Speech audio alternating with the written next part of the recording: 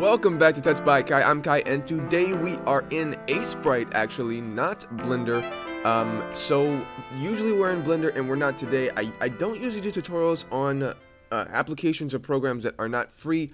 I've actually never done that, but today we are going to take a look at Aseprite, which is $15 because it is just such an amazing program. Pretty much what it does is it's a pixel art program if you've never heard of it before, and or you just bought it. You need to know how to maneuver around some stuff. So first things first, we have our canvas right here. If I zoom in, we're gonna have 32 pixels by 32 pixels, so we can just draw a little bit right there.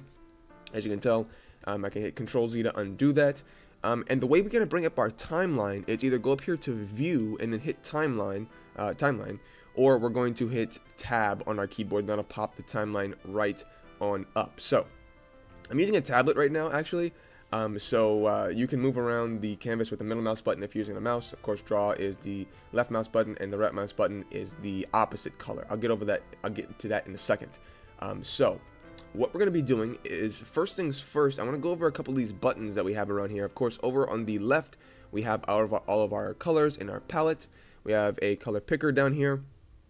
Over on the right, we have all of our tools. So this is our box selection. If we click that, you can see that we have a circle selection, we have a lasso tool, we have a polygonal lasso tool, so we can pretty much have like some lines that define our selection. So if I click there, click there, click there, we can have like a square, which is pretty cool. And then we have of course our magic wand tool, so we can select the entire canvas. Our pen tool, which is pretty much just the default tool. We have, let me undo that. We have our spray tool, so pretty much just like a spray can, eraser, of course, that erases things, eyedropper, of course, you can pick a color, zoom, you know what that does, hopefully. The move tool, you can move things around here. Once we have created something, we can move it around, just like that. We have the blur tool, which blurs things, of course. If I grab. Oh, that's the paint bucket tool. Yeah, that's right. Okay, that's the paint bucket tool, and we also have the gradient tool. The gradient tool is a really, really neat feature, which I'll get into later on once again with the two colors off on the side. We have the line tool, which creates lines. If I click and hold, line. We have the rectangle tool, which will create a actual rectangle of pixels instead of just the selection. And with the rectangle tool, we also have the filled, an ellipse, circle tool, and a filled ellipse circle tool. So with our contour tools, we have the same thing. You can pretty much just draw a circle. Let me get rid of some of this. Draw a circle, and it will fill in where you did not draw. It's pretty sweet stuff. And finally, the blur tool, like I was mentioning earlier.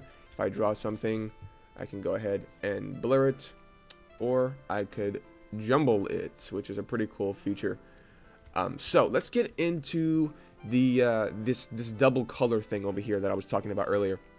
If I want to click one color, that is how we're going to draw, right? We're going to draw with whatever color that I click. So if I click this green, I'm going to draw with that green. Now if I hit the right mouse button or the top button on my pen, my drawing pen, what will happen is it will draw the secondary color that I have on my palette. So as you can tell, this has like a little black tab up at the top. That's the green color we're using. That's the indication. That's the color we're using. Now down at the bottom of this black tab, we have this little white piece. If you can see that right there, the little white piece, that indicates that is our secondary color. So the way to change our secondary color is to go up to the palette and either right click with your mouse, the other color, or the top button on your pen by default. So if I draw the green right now, it has the black up there, and the right button is the white with the white thing down there, so that will create the other color. So that's our secondary and primary colors.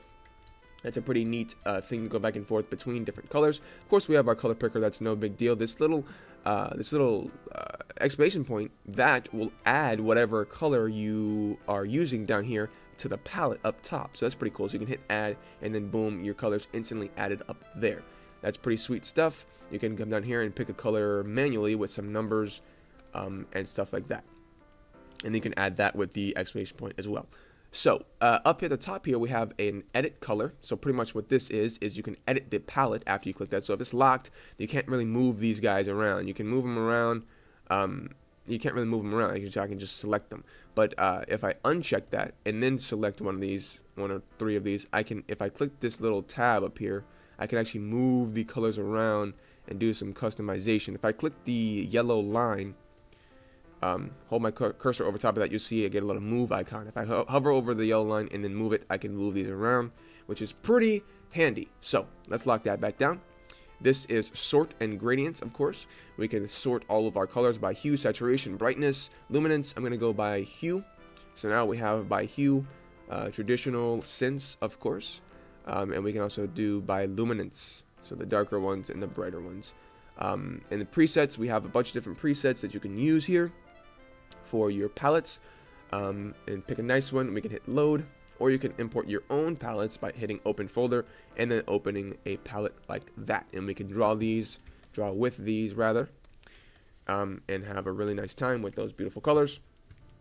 This right here is options. You can edit the palette size. I can change the number of colors, and of course we can do all that good stuff. Small icons, bigger icons. You can change the type of color picker you have down here at the color spectrum instead.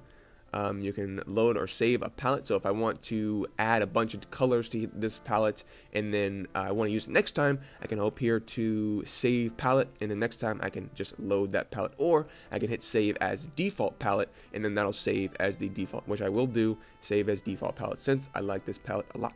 So you can also lessen or add colors to the palette by clicking this little drag thing and dragging this up or down. You can create new ones, and then I can just select this black color and select a color and just, you know, draw with it or whatever and be like, ooh, I want to add this to the palette. Boom, and that adds right there to the palette. So that's really good, or you can just knock that back right on down.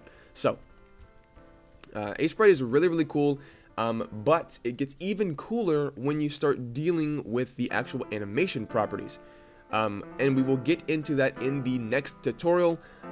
This was just a little overview of all the tools and functions. We will get into the animation basics in the next tutorial. I'll see you guys in the next tutorial. I hope you guys enjoyed this one. If you did, make sure you let me know down below. It shows me that you care. I'll see you guys in the next tutorial, but until then, bye.